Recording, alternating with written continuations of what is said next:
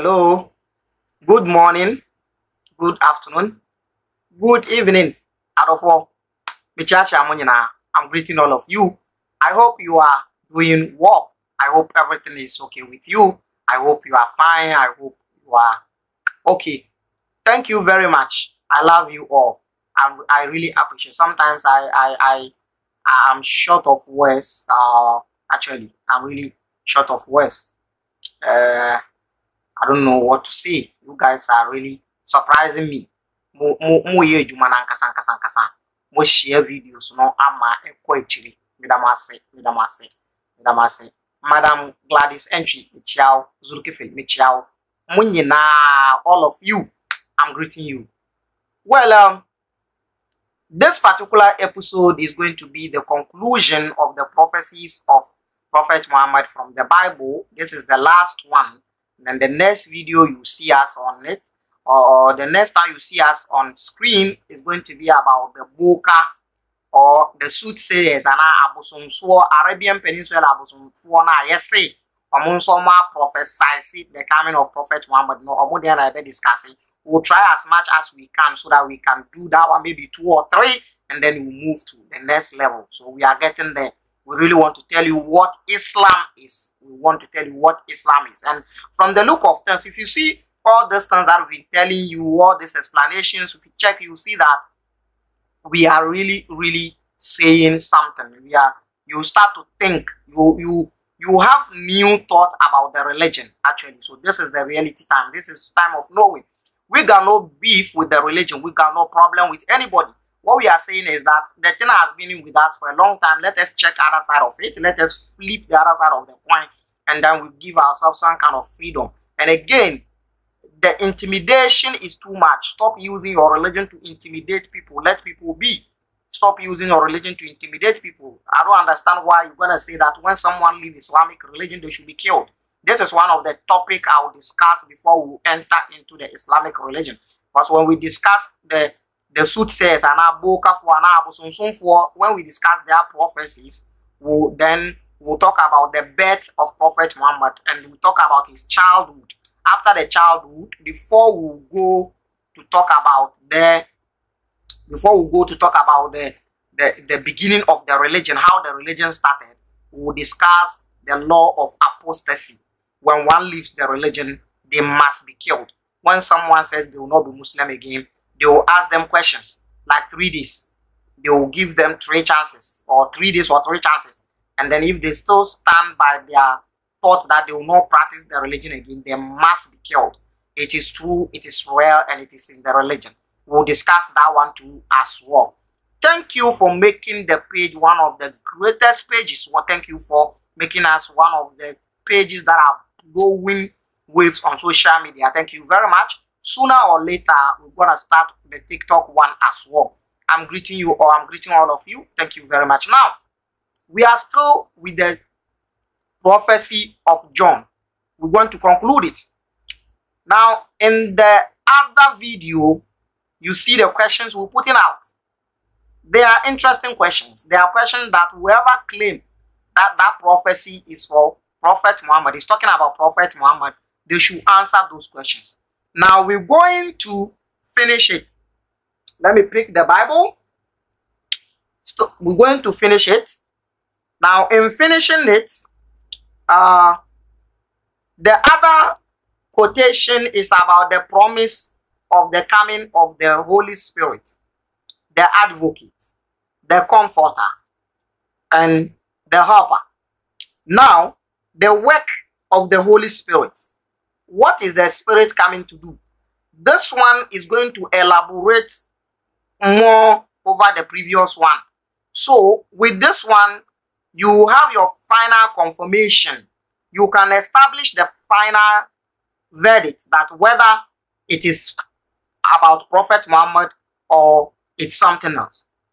But before then, in trying to check out this one, because it is chapter 16. It is chapter 16. It is John chapter 16, verse 6. Yeah, verse 6. That is talking about the work of the Spirit. The work of the Spirit. Now, in trying to put this together and check other things and read other stuff, I came across another chapter, another verse in John, which is John chapter 15, verse 27. There is something there, and I want to start with that one before we go to the work of the Holy Spirit. Now, John 15, verse 27, it goes like this. When the advocate comes, I think it starts from 26. When the advocate comes, that is the one that has been spoken about in the previous video, in the previous quotation. When he comes, whom I will send to you from the Father, who I will send to you from the Father. The advocate is going to be sent by Jesus. It is Jesus that will send him. This is a problem for a Muslim. Islamically, Prophet Muhammad is the best. Islamically, when you put all the apostles together, Prophet Muhammad is their leader. Islamically, when you put all the creatures of the world together, Prophet Muhammad is the best among the creatures. In Hausa, they say, Fiyayyen Halita, the best of creatures. Is more than any other creature. Is more than anybody. Now, if you insist that he is the advocate, he is the one the book of John is talking about. Now, this is what Jesus is saying. In 15 verse 26, 27, he says, when the advocate comes, whom I will send to you from the Father, Niamesumanu efi mejaho edi abramuno. Fiyayyen Halita, wanda Jesus ya aike shi. Ya kwanta maka, kai ka duba nan daidai ne. Fiyayyen Halita, wanda Jesus ya aiko shi. Kai ka duba, kai da ka duba daidai ne. Well, Jesus dai aiko shi. So, the advocate who Muslims claim to be Muhammad was sent by Jesus. So, as a Muslim, do you believe that Muhammad was sent by Jesus?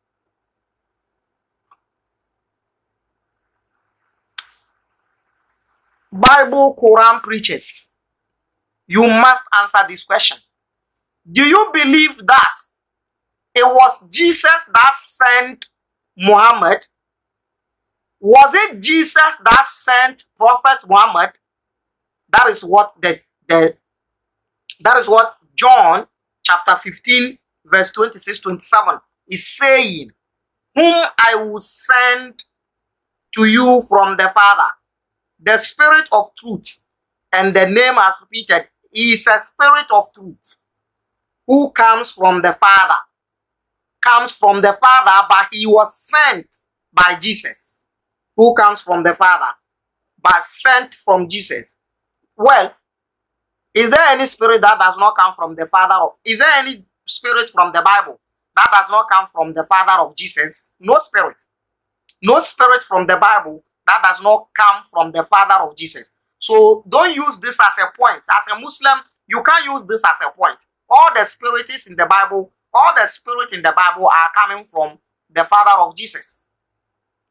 So if he says he's from the Father, it doesn't make any point. All the spirits in the Bible are coming from the Father, including the negative ones. It is in the Bible. Whoever read the Bible and studied the Bible will understand this.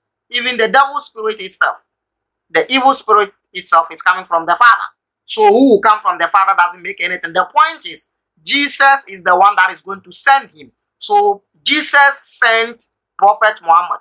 Now, according to Muslims, Jesus Christ, Prophet Muhammad is the best creature, is the boss, is the overlord of the prophet, of the apostles. Now, if Jesus was the one who sent him, between Prophet Muhammad and Jesus, who is the overlord? Bible, Quran preacher. from your sheikhs in the country to the smaller ones, answer this question. This question must be answered. Yes, this question must be answered. So he says, he will testify on my behalf. He will testify on his behalf. So the point here is that Jesus Christ sent the advocate. So if you still insist that this advocate is Prophet Muhammad, then your Prophet Muhammad was sent by Jesus the Christ. Between the one that is sent and the one that sent him, who is bigger? You answer it, or you go explain tire. Now let's go to the work of the Spirit. That is John chapter 16, verse 6,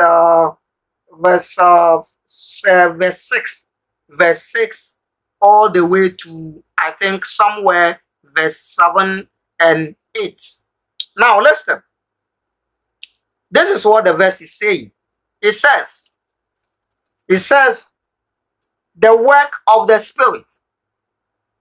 I did not say these things to you from the beginning. Man can chirau sa man can chiremu sa nsem we ewo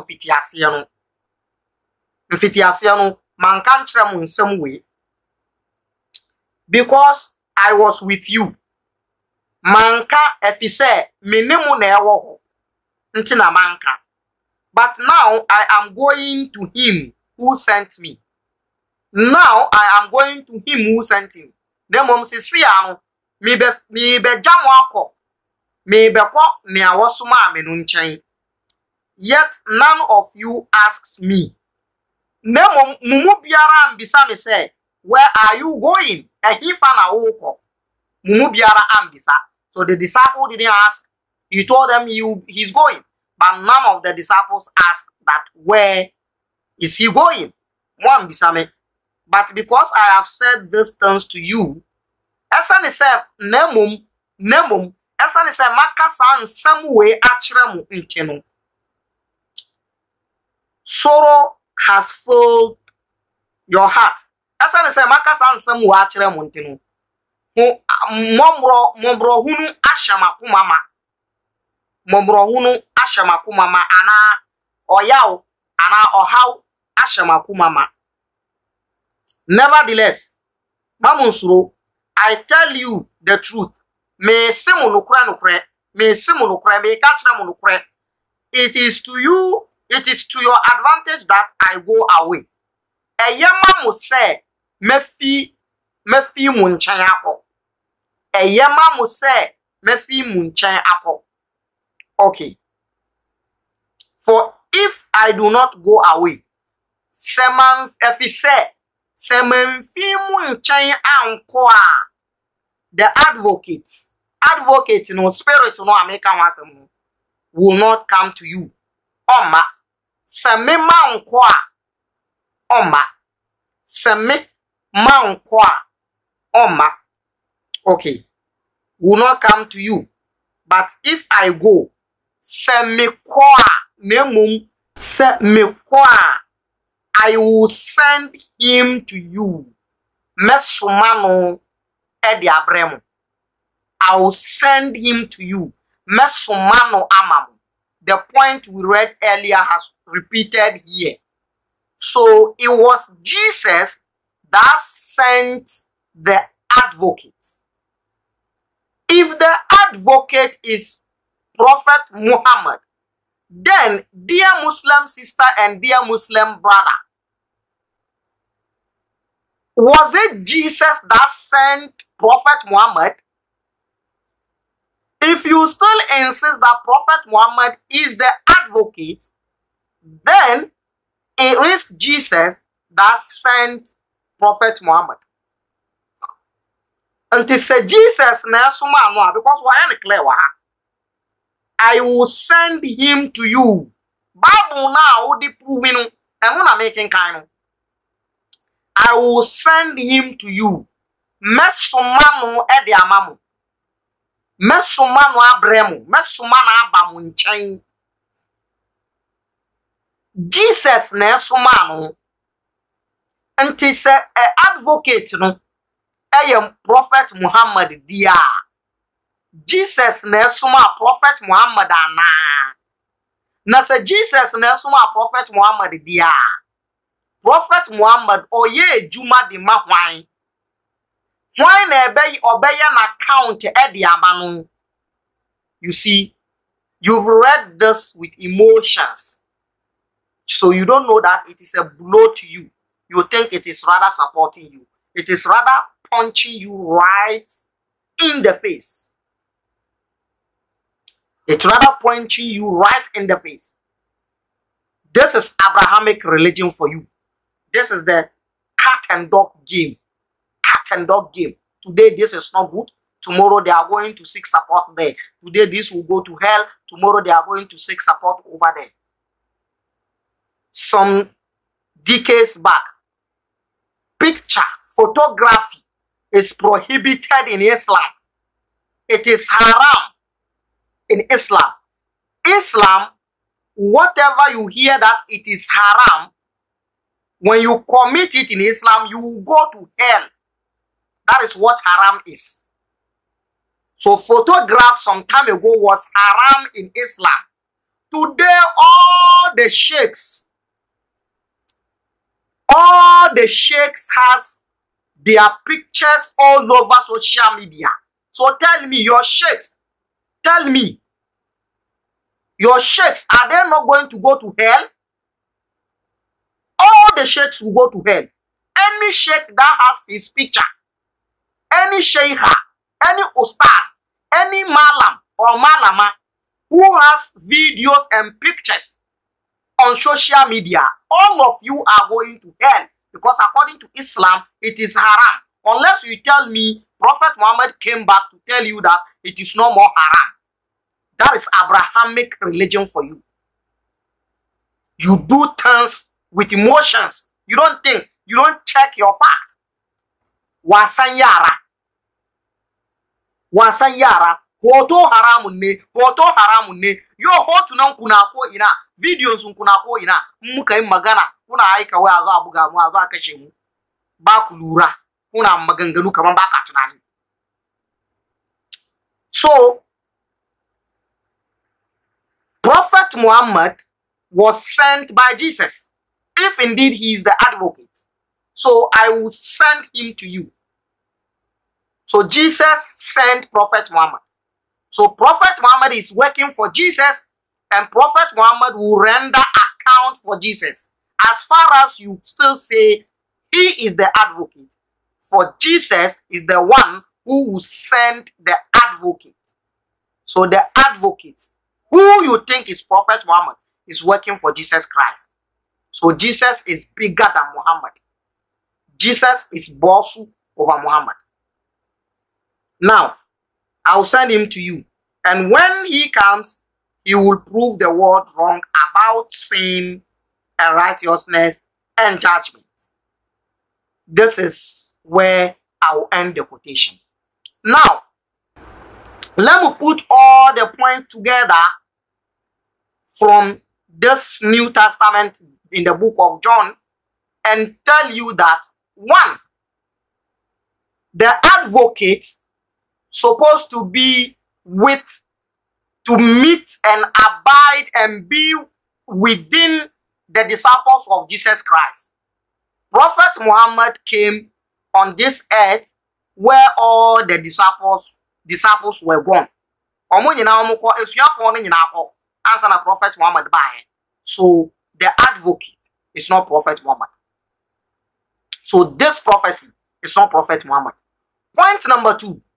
According to Jesus, the advocate will be here forever.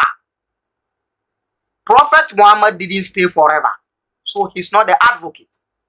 Point number 3. According to you Muslims, Prophet Muhammad is the best among the prophets. He is Fiya Halita, the best of the creatures, which makes Jesus less. So, the advocate will be sent by Jesus. So, Prophet Muhammad is not the advocate. Number four, that is the last one. The advocates, the comforter, the helper is not Ahmad and it is not Muhammad. I'm asking every Muslim that understands Arabic. I'm daring all the Muslim scholars in Ghana and beyond Ghana, those understand Arabic language,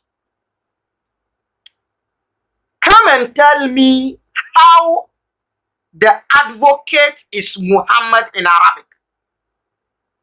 Come and explain to me how the advocate is Ahmad in Arabic. Come and tell me how the comforter is Muhammad in Arabic. Come and tell me how the comforter is Ahmad in Arabic. I'm daring all the Islamic scholars that understand Arabic language. Come and tell me how helper is Muhammad in Arabic. Come and tell me how helper is Ahmad in Arabic. If not for anything, if you pick Quran chapter number 1, Iyyaka na'budu wa iyyaka nasta'in, the word nasta'in means to you alone we seek help. So isti'ana is help. So how come Muhammad became helper? How come Muhammad became advocator? How come the word Muhammad became comforter? How come Ahmad became helper? How come Ahmad became comforter? How come Ahmad became advocator? It's not adding up. In fact, so brethren, Muslim sisters, Muslim brothers, dear Bible Quran preachers, dear comparative preachers in Islamic communities, you don't have a prophecy in the Bible that prophesies the coming of Prophet Muhammad. You don't have a single one. You don't have it. Share the video. Check the verses out. Follow them and read them well. Next time when they quote those verses for you, telling you it is a prophecy about the coming of Prophet Muhammad, question them well. So all the argument of these prophecies, both the New Testament and the Old Testament, has been flogged. There is no prophecy about Prophet Muhammad in the Bible. Don't go there. You don't have it. The realities on the ground is saying you do not have it. You do not have it. If you insist, then it means Jesus Christ is the boss. Is the boss over Prophet Muhammad, because the advocate was sent by Jesus Christ. So if the advocate is Prophet Muhammad, then Prophet Muhammad is working for Jesus and he will render account for Jesus. This is the end of the prophecies in the Bible, both New Testament and the Old Testament, concerning the coming of Prophet Muhammad. Now, these prophecies got nothing to do with Prophet Muhammad. And even if they are corrupt prophecies. Corrupt prophecies can only talk about corrupt prophets. And corrupt prophets can only initiate corrupt religion. My dear Muslim, is that true? That based on the corrupt book prophesying the coming of your prophet leads to corrupt religion? Are you okay with that? This is it. The last one is found in Revelation. We didn't mention that one because that one is more or less like talking about the Quran. So when we start to discuss the books, the religious books, we will go there. Because Muslims go to say that Bible has talked about the Quran as well. So we'll discuss that one too as well. So there is no prophecy of Prophet Muhammad in the Bible. We are done with that. Meet us again when we explore the prophecies of the soothsayers of Arabian Peninsula. The Bokes, what Zongo Hausa call Bokes. Abosonson for no more Arabian Peninsula. Yes, you almost prophesy the coming of Prophet Muhammad. That is the next episode that is coming on your way. But the question is, Abosonson for no musum motianim mbosum any Satan.